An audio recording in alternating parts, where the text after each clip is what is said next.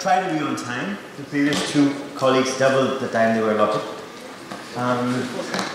So the title of the whole conference was leaving no stone unturned. And I think I called ours turning all stones. When it comes to NPLs, then the main point is you don't know what you find under the stone. Maybe you have a diamond, so it's a good borrower. Most likely it's likely just worms. They are there and they will remain worms. So essentially, when we look at our international experience in NPL resolution, we kind of have saying that they're kind of like perpetual lingering diseases. You will never really be rid of them, right? So they're always there in the system.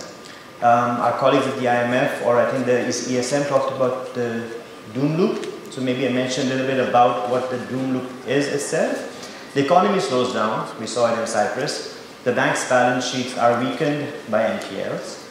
The weak banks need government support to prop up the capital. Fiscal position of the government weakens. The government's borrowing costs increase. Austerity kicks in. Economy slows down again.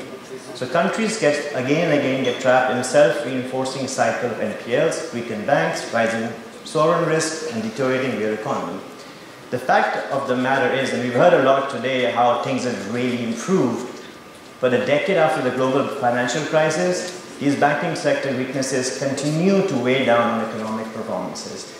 And I think our first colleague mentioned that NPLs in Cyprus went down from 48% to 43% in 4 years. 43% is not a good number. So I think I had to do my job to kind of remind everybody 43% is not a number that you need for a well-performing economy itself.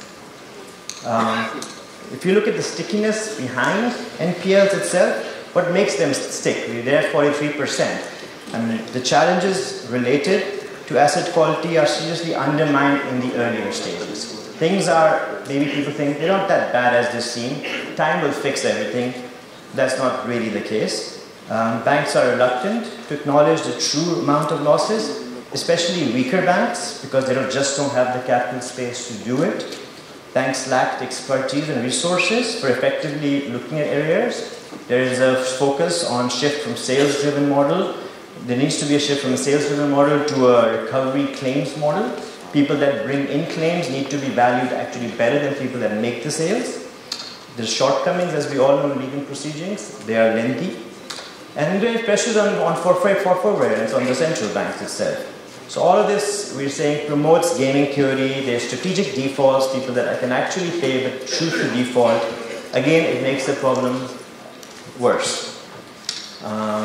Looking at what we see has actually worked, it really does require a fully coordinated and centralized response led by the public sector. A central orchestration is necessary. It's not just the Ministry of Finance's job, it's not just the central bank's job, it's just not the SISEC's job or the private sector job. It's everyone's job together to actually work to fix the problem and recognize the problem and take the haircuts if need be.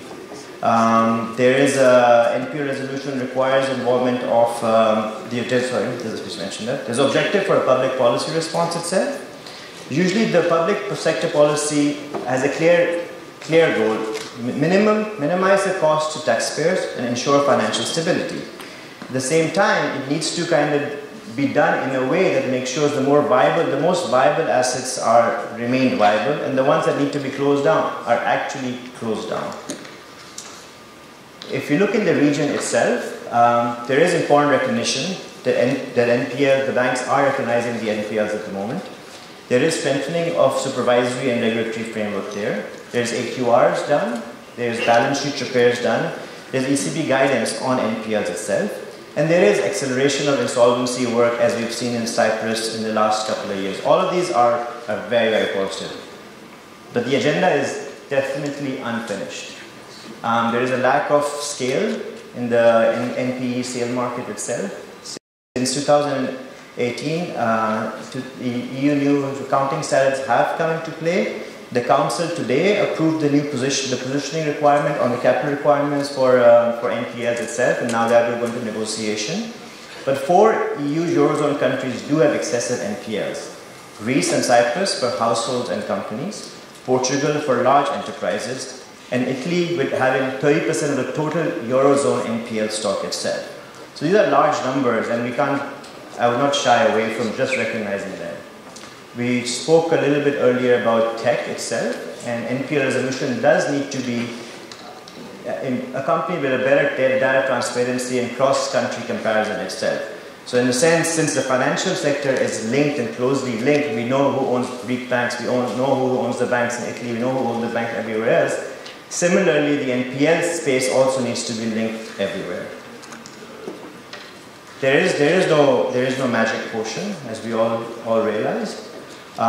In some countries, they have reduced to pre-crisis levels, and that is good because pre-crisis level, lest we forget, were around 10%, 5%. So again, 40% is not a pre-crisis level. There is cumbersome and efficient collateral enforcement mechanisms.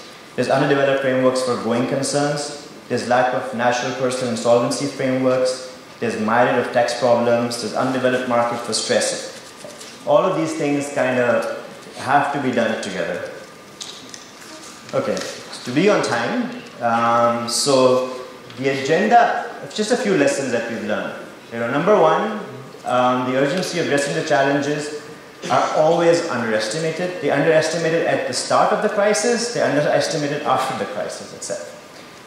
Two, they call for a holistic and comprehensive approach. We look at 4 pillars. One, the regulatory and supervisory framework, which everyone spoke about. Ensuring operational readiness at the level of bank to respond early to rising bank delinquencies. That's where the private sector that's represented here comes into play. Strengthening the enabling environment, that's where the government comes into play. And diversifying the range of disposal options. That's again is an opportunity for the private sector to come into play.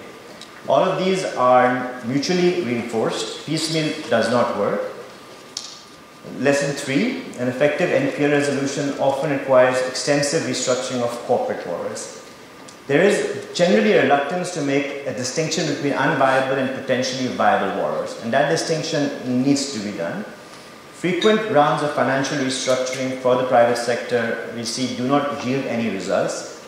True operational restructuring, that is divestiture, redundancies closed, and aiming the root cause of the borrower's distress are the things that we see work in the longer term.